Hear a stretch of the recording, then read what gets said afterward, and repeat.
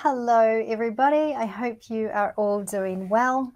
I'm Mikhail from Pet School, and I just wanted to thank all of you who are in my Puppy Raising with Pet School Facebook group.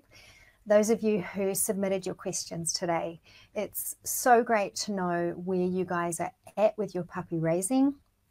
A lot of the things that you are experiencing are really, really common, and you're helping each other out as well with really great suggestions. So thank you. All right, so what I'm going to do today is, with the questions that I received, I've kind of grouped them together. And some of this information that I share will be new to you, especially if you're new to the group, and some of it you may have heard before. But I find, for me personally, I need to hear the same message a few times before I'm able to apply it. So hopefully, if some of this is familiar to you, hopefully you're able to still walk away with some really valuable information today to help you with your puppy raising. All right, so the first couple of questions I got were from Eloise and Lauren, and they wanted to know how to work on recall, so calling your puppy back to you, and also how to work on lead training. So I'll start with lead training at the moment. I'm not sure whether you meant how to teach a dog to walk nicely on lead, or whether you just want to get your puppies comfortable with the concept of being on lead. So that's where I'm going to start today, just getting them used to the concept, because having a collar around their neck and having it attached to a lead can be a really weird concept for a dog, really. I mean, it's not something they were born with. It's not something they'll probably be familiar with. So I'm going to start there for you today. We're just going to get them comfortable with that concept. So first step is we're going to bring the lead and the collar out, and we're just going to leave them on the ground. Puppies are naturally going to go and have a sniff and kind of check them out. We're going to reward them for that with a treat. And that's all they need to do. And then the next step is you're going to get the collar around the neck, but don't do it up. Just remove it again and give them a treat.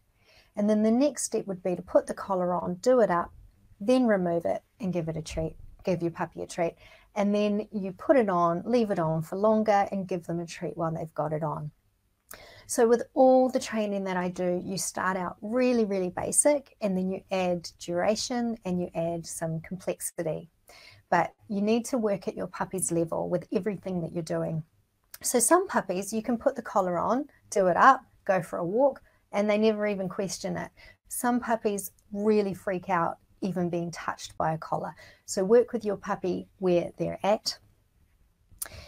And then you're going to do the same thing with the lead. So now you've got the collar on, and remember that each of these steps could take hours or days or a lot of practice sessions, so don't move too fast.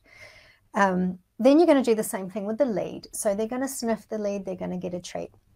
And then you can do the lead up and then immediately remove it and give them a treat. Then you're going to do the lead up, leave it on for a while, and continue to give them treats. Now, if you have a really small puppy and a really long lead, make the lead smaller, tie it up. But I want them to get used to that feeling of having a little bit of drag behind them. That will really help for just loose leash walking in general, and getting them comfortable with having a lead on. And then you can start playing with them. You can play fetch or tug or whatever you would normally play with your puppies, but do it with the lead on, so it just becomes a non-issue for them. And they also get used to the fact that when I've got this lead on, life is still really fun. I get heaps of attention, I get treats. This is a good thing. So I'm not even going to talk about how to train a dog to walk nicely on leash, because I'm not entirely sure that was the question you were asking. So I hope, Lauren and Eloise, that helps you out with teaching your puppies to get used to being on lead and wearing a collar. Now, the other question was around calling your puppy back to you. So this is a command that I think everybody needs to work on with their dogs throughout their dog's life. This is the one command that I would never suggest you can set and forget, because if you don't practice this a lot, your dog will naturally find something more interesting to do when they're at when they're outside at a dog park, there might be a rabbit to chase, or a kangaroo, or if you're in Australia, or a wombat, and that means they are going to stop listening to you because they have caught wind of something glorious, and that glorious thing might be running, which triggers their hunting instincts. So you have lost the battle at that point. So with recall, when I've finished here, I'm going to link to the blog post I wrote, which has step-by-step instructions, and I'll just go through them really quickly here. So when you're at home, when there's no distractions, I want you to start calling your puppy to you. And how you do this is you figure out what phrase you want to use. So it could be come here, over here, to me, whatever you use, make sure you always say the same thing. And you're going to put your puppy's name at the beginning. So whether let's say your puppy's name is Candy, you'll say, Candy, come. So you've already got her attention when she hears her name, and then you're giving her instructions. And when she comes to you, give her a treat and grab her collar gently. And I like to throw in a collar grab here, because throughout your puppy's life, or throughout your dog's life, they will have to have their collars grabbed. And sometimes it can be really stressful for them. It might be a really stressful situation when they have to be grabbed. And so I just like to get them used to the idea of having their collars grabbed, having it combined with a treat, and it's all good. Like there's no drama, there's no stress. So that's the first step. And then you can start practicing this between different family members, and between different rooms in the house, and then between inside the house and outside the house. So we're just going to get them used to the idea of hearing their name, hearing that command, and knowing what that means. And there's no other distractions. Then you take it out into the real world, but you've got them attached to a leash. You could use a retractable leash, or a piece of rope, or buy a long line. But it's just a protective measure so that they can't just take off and forget to listen to you. So you're going to practice the same thing, but this time you've got a leash on, this time you've got distractions. So you let them get 1 meter away, and then you call them back and treat them for that. Let them get 2 meters away, 3 meters away. And once you feel like you have that under control and they're able to listen to you when there are real life distractions, then you take the leash off. And then you practice again from that 1 meter mark. They get 1 meter away, they come back, they get a reward, 2 meters, etc., etc. And you keep building up that way. Now, when you feel like you have that under control, then you do it randomly throughout your walks. So for no reason in particular, you call them back to you, they come back, and they get a reward. And then you really do just need to keep working on it throughout their lives. They need to know that you are more important than anything else at the dog park. There are certain breeds that are better at this than others. A beagle, for example, will always follow a scent no matter what you do. Pretty much every beagle owner I know walks their dog on a leash because they have spent hours at the dog park trying to get their dog to come back to them. Sometimes you're working against the genetics of the dog. So practice it, never let up, and keep going would be my advice with that one. All right. Now, Margie's Bedlington Terrier jumps all over her when she's having a cup of tea, and she just wants to be able to relax. So Margie, what I would be doing here, first of all, when you just want to have a rest and have a cup of tea, put your puppy in their safe zone so they just can't get to you. All right, you just want to relax, you just want to chill out. So that would be my first thing. Now, when you're ready to do a training session, then you start working on sit and on your mat. Those commands will give your terrier, I didn't get the name of your terrier, but they'll give your terrier something to do, something to focus on, somewhere to go that doesn't involve jumping up all over you and your cup of tea. So again, when I finished here, I will link to my blog with the step-by-step instructions for those commands. But that is how I would approach it. I'd get the puppy out of the way when you're trying to relax. I would train her when, or him, actually, I'm not sure if it's a girl or a boy. I would train the puppy when you have some time. And then once you've got those commands under control, then you can set up a real life situation with a real cup of tea and start reminding puppy of where they're supposed to be during those times. All right, Jackie, Noga, Sue Ellen, Lily, and Natalie all want some more guidance on alone time training. So some of your puppies are really struggling with this, and some puppies just get it. Some puppies have no problem, and they're all different, and there's so many factors that go into confidence and alone time training. So if your puppy was raised in the backyard or in the garage and is not used to being at home or like in a home environment, that could have a big impact. Some of your puppies are leaving their mums much earlier than I would like. Not your fault at all. And it's not the breeder's fault sometimes either. Sometimes the COVID is just throwing a spanner in the works with that. Sometimes we just have to work with what we've got. But I do think some of them are coming out, you know, some of them are coming to you about 6 or 7 weeks old, and I just feel like that's way too young.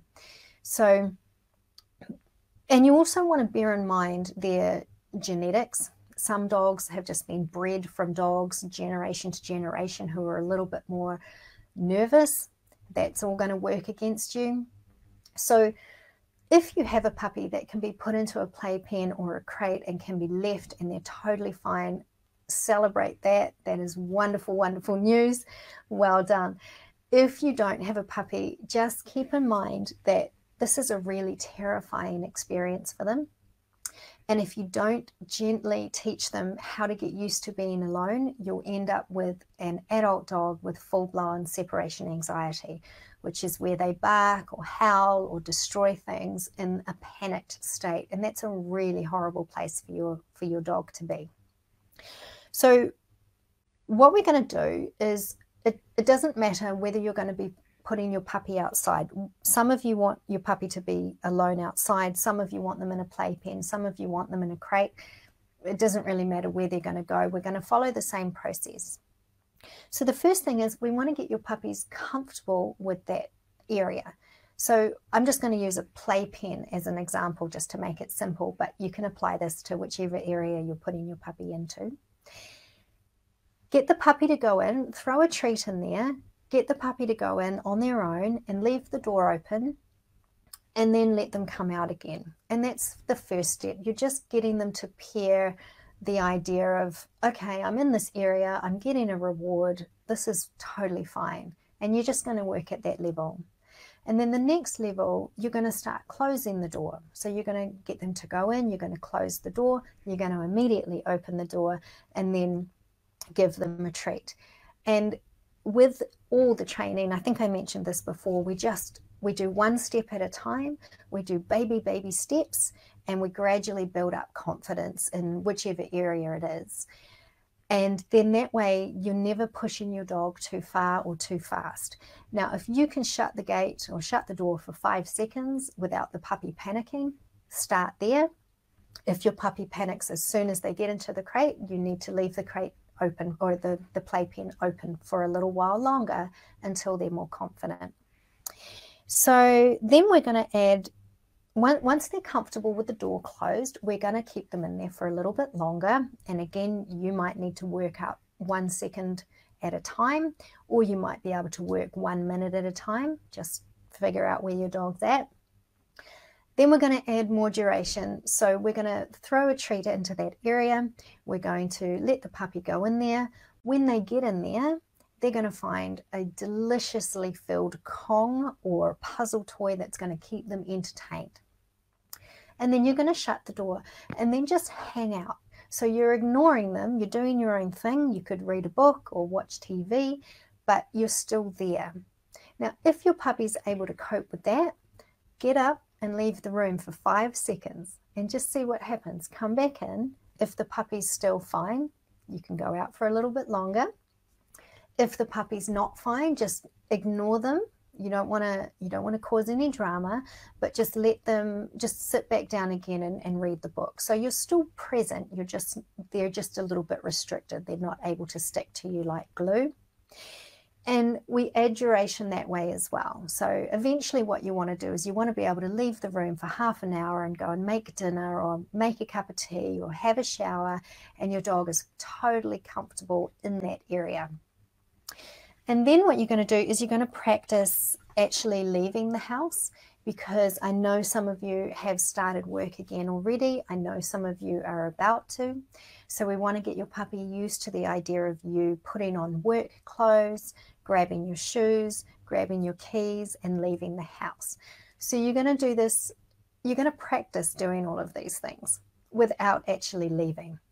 So get yourself ready for work, whatever that looks like for you, and then leave the house for 30 seconds, come back in, make a cup of tea. Now, sorry, I should back up. Before you do that, you want to make sure the puppy has been to the toilet and that they have had some form of exercise before they go into their safe zone with their Kong. So you want to rule out anything that's going to cause them to be uncomfortable, like needing to go to the toilet or just needing some exercise.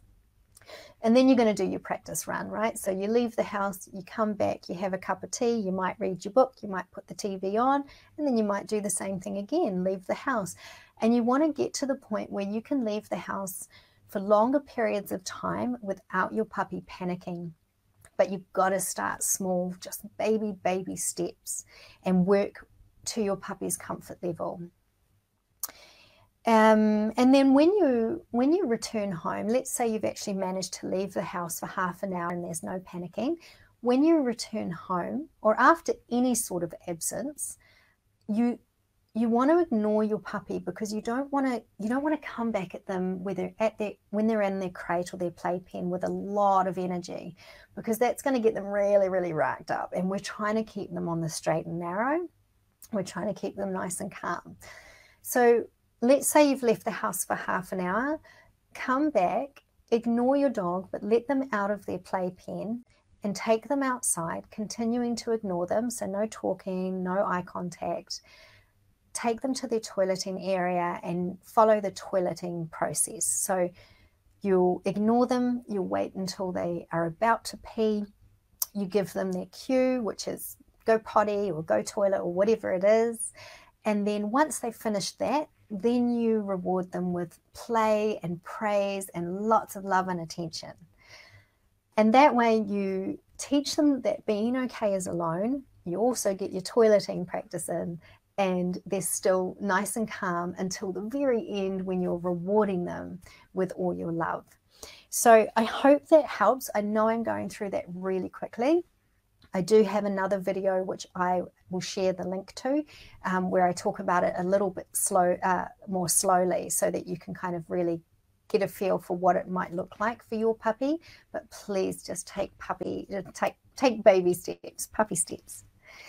All right, and then the last round of questions I got was from Natalie, Whitney, Kim, and Shireen, and they all have puppies who are nipping. So again, I do have another video where I go into nipping in more depth, and so I'll share that here as well. But basically nipping, I mean, it sounds like some of your puppies are actually breaking your skin and tearing your clothes, and they're so sharp, those little teeth. It's so painful. So first of all, nipping is a really important part of their development, and we need to teach them to inhibit their bite, because it means that if they're taught this, if we go through the process and they learn to be gentle with their mouths, when they're an adult dog, if they bite, even if it's out of fear, their bite won't be a full strength bite. So I know it doesn't feel like something to celebrate right now, but do celebrate the fact that your puppy is going through this really normal and really important developmental stage. So that's that. I know it doesn't feel good. So let's get on with how to fix it. So the first thing we're going to do is, a lot of you are already doing this from the comments. As soon as your puppy nips too hard, you say, ouch, and you make it really quite dramatic, and you can follow that with a timeout. And the timeout for this process would be, you'd say, ouch, and then you'd say timeout, and then you'd put them into their timeout area. And so they just get an immediate response to, I just did this, and now I'm here. Maybe I won't do that next time. Again, it's a process, and it will take them a number of times to understand that what they did that landed them in jail is the thing that they're not supposed to do. So don't expect it to happen overnight. No puppy training happens overnight. All of puppy training is a process, and sometimes it feels like you take one step back and 1 step forward and 5 steps back, but you're all moving in the right direction. And the cool thing about positive reinforcement training is that you're never going to break your puppy. There's no punishment. There's nothing scary. It's all good stuff. It's just a matter of teaching them what's appropriate. So that's the first part. We want to stop them. We want to stop them from nipping. But more importantly, a lot of them are nipping because they just get really wound up. They just, you can see it in their eyes. They've left the building. They just don't even know what they're doing anymore. And it's just, kind of like a piranha. So, so what we want to do is we want to work with them when they're in a calm state. Now, obviously, puppies are going to get really, really excited. So what we want to teach them is we want to teach them that being excited is okay. And then we bring it down and we're really calm. And then we get excited again, and then we bring it down and we're really calm. So throughout play, don't let them get so worked up that they just can't handle it anymore. Whenever you're playing, you want to bring in lots of interruptions with nice calming breaks. So the initial step for getting a calm puppy is just to ignore them. So let's say you're playing fetch, you throw the ball, they bring it back, and then you just turn around and you just kind of don't say anything, and you don't look at them, and you're just calming down. They will get a little bit confused about this, but they'll be like, oh, okay, I don't know what's happening. And they'll probably start scratching because that's what they do when they get confused. And then they'll start to settle down. And then once they're in a calm state, you can do some practice some training commands, maybe a watch, maybe a sit. And then you can start the game again, but you're always bringing it back to that really, really calm state. And that prevents them from leaving the building, from not knowing what to do, because they're just babies. They're just trying to figure it out. So that's step 1. Step 2, I want them to start touching your hands with a really gentle mouth. So this is where we're going to start hand feeding them, because now they're motivated. They're really motivated to use a gentle mouth because they want the food. So hand feeding a piece of food or a clump of food, whatever it is that you're feeding, at a time. If their teeth touch your hand, they don't get fed for a minute. You might do an ouch. You might turn away and ignore them. You don't need to time them out at this point, but they'll learn that feeling when I've got my teeth on mum's hand, that feeling always means I end up waiting for my food, and that's annoying. So now I'm not gonna touch mum's hand with my teeth. So that's the second step. Now the third phase, by about 6 months old, we don't want them to be mouthing hands at all, especially if they're a big dog, especially if they're the sort of dog that can sometimes get a bad rap. I'm thinking dogs with big jaws like Staffies and Rottweilers. We don't want them touching people's hands. And it's not because they're going to do it out of meanness or aggression. It's just that they have a little bit of a reputation attached to them, unfortunately. So we want to stop that from happening altogether by about 6 months. And we're going to do that by teaching them the leave it command. And I will link, there's going to be a lot of links in this post, but I will link to the instructions for the leave it command as well, because we really want them to not be mouthing you at this point. But so those are my instructions. I know I went through them really fast, but just know that all of your puppies are doing exactly what puppies do. And puppy training is a process, and you go slow and steady. You make gentle progress. You make slow progress sometimes, but you're getting all the information you need. You just need to remember that your dog is unique, and you are unique, and your house is unique. So what's working for one person may not work for you. or it may not work as quickly for you. And I know that feels really frustrating, and I always feel really bad because I don't have this magic wand where I can say, you know, there you go, your puppy's trained. It's all a process, and sometimes some of them take longer than others. So if your puppy is nipping, but they're doing something else really well, just remember to really celebrate that. They're all moving in the right direction. All right, let's have a look. I've got some comments here. Margie, thanks, Mikhail, for the cup of tea advice. Lenny is my Bedlington Terrier's name. Oh, that's so cute, little Lenny. Margie, work on those commands. I mean, Bedlingtons, just like any other dog, super, super smart dogs. So he will get it. He will get it. Just remember to work with your puppy when you're not feeling really stressed out or you just really need a break. Those are never times to practice hardcore training. Just schedule in some training sessions. Jackie, you're so welcome. Thank you. I appreciate that. Wendy, oh, thank you. Fabulous as usual. I had to read that one out, didn't I? Thanks, Wendy. That's really lovely. And Lisa, oh, thanks, Mikhail. Look forward to receiving the links. Yes, I will do that as soon as I get off, if Facebook allows. Sometimes something weird happens on the Facebook end and I can't get in right away, but I will post those links as soon as I can. So thank you all so much for being here. I really appreciate it. I'm loving all the comments and how we help each other out within the Facebook group. Please continue. And remember to post lots of cute photos of your beautiful puppies. All right, you guys, I'll see you all again next week. Take care.